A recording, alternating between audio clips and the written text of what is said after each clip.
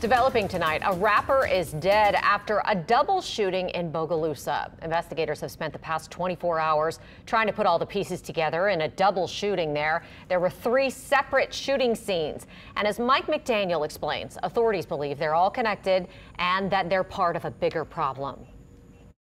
I've been up since yesterday, At 24 years old, using the stage name JayDaYoungan, Javorious Scott made a name for himself as a rapper in his hometown of Bogalusa.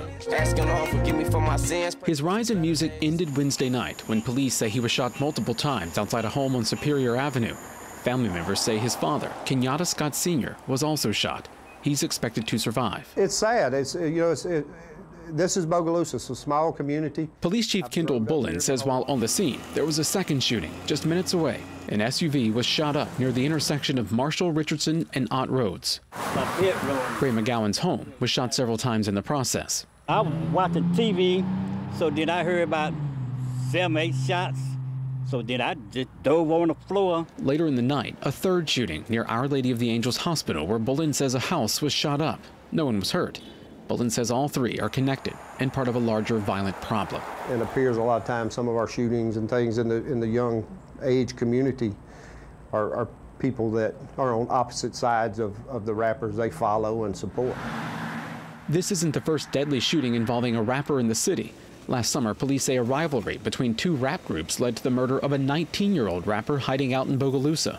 There's young people losing their lives for nonsense, because they disagree with each other. McGowan says it's upsetting to know young people are involved in such violence. It's sad, man. With a large social media following, more than 2.8 million followers on Instagram, tributes for Scott haven't stopped since the news of his death. Thursday afternoon, family members gathered outside the home where both men were shot. They didn't want to speak on camera, but say Scott cared about his family and was focused on his 2-year-old son, who he now leaves behind. Suspects have been identified in the second and third shootings and warrants have been issued. Police are still trying to figure out a suspect for the first shooting. Meanwhile, city leaders are pleading with anyone who has information to come forward.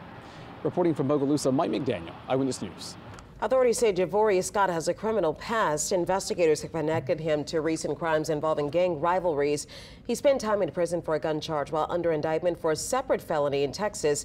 He had been arrested in Bogalusa before and was booked in Tangipahoa Parish on a warrant for accessory to second-degree murder and obstruction of justice.